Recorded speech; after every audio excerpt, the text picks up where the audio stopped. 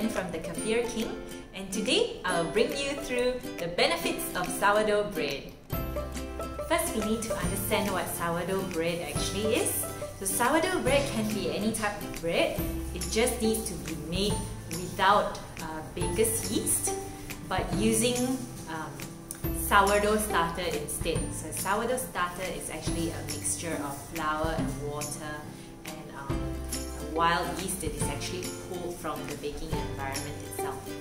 So because we are using sourdough starter to make sourdough bread, that actually extends the fermentation process a lot longer than making bread with regular baker's yeast, because the sourdough starter requires time to fully ferment the bread and give it its rise. Okay, the first benefit of sourdough is that it is much more nutritious than regular bread. Okay? I should point out that the composition of sourdough bread and regularly made bread is about the same. They have the same types of flour and water used in the recipes, but the difference is the fermentation time. Alright, so a lot of like whole grain bread made with regular baker's yeast actually contain quite a lot of good nutrients and minerals like zinc, potassium, magnesium, phosphorus, which is actually good for our bodies. However, using baker's yeast, these flour still contain this chemical called phytic acid, which also are known as phytates. And these phytates, they are known as anti-nutrients, and they will actually bind with the good nutrients that we want from the bread, like the potassium, the calcium, the iron, and the zinc.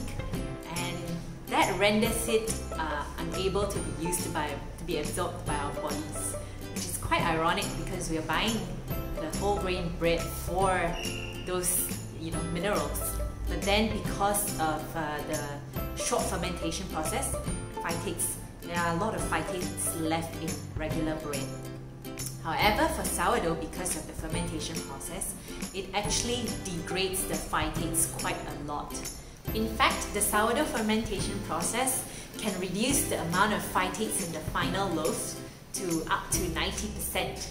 One study showed that sourdough bread contains 25 to 50% less phytates than regular conventional yeast fermentation. So when there are less phytates in your bread, obviously there will be more nutrients or minerals in the loaf itself for your body to freely absorb. The second benefit for sourdough is its ability to aid digestion. There are 3 ways sourdough bread is actually friendly for our gut.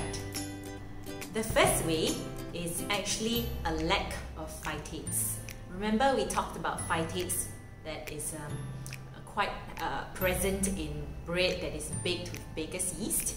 So those same phytates, right, besides binding to nutrients, they also bind to enzymes that will actually help the process of breaking down protein and starch. And because we have less of these enzymes, that is what causes digestion problems.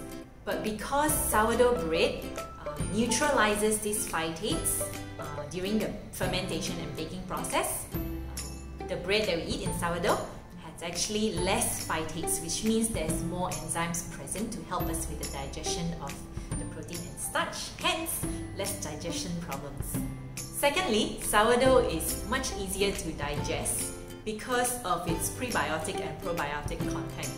So prebiotics are non-digestible fibers that feed the beneficial bacteria in our gut, while probiotics are the good bacteria that colonizes our gut and aids with digestion. And thirdly, the sourdough fermentation process actually lowers the gluten content in bread, which makes it easier to be digested by people who are sensitive to gluten. The third benefit of sourdough is that it doesn't cause blood sugar spikes. There are actually some researchers believing that this sourdough fermentation process alters the carb molecules of the dough. This reduces the GI index, the bread's glycemic index, so that it enters the bloodstream at a lower rate. There were some studies showing that participants who ate sourdough bread had a lower blood sugar and insulin level in their body compared to participants that ate bread made with baker's yeast. And the final benefit for sourdough is that it contains no additives. A lot of bread that is bought off the shelf contains a lot of additives like enzymes, preservatives, emulsifiers and improvers to actually speed up the baking process as well as give it a longer shelf life.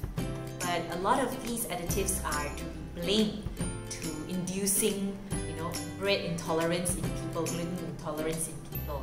And true sourdough, however, is made with just 4 ingredients: water, flour, salt and sourdough starter, which is the core of sourdough bread.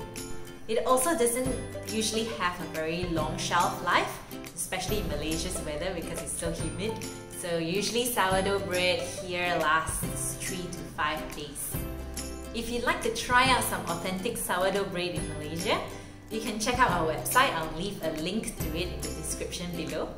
Thank you for watching, and I hope you found our content useful and interesting.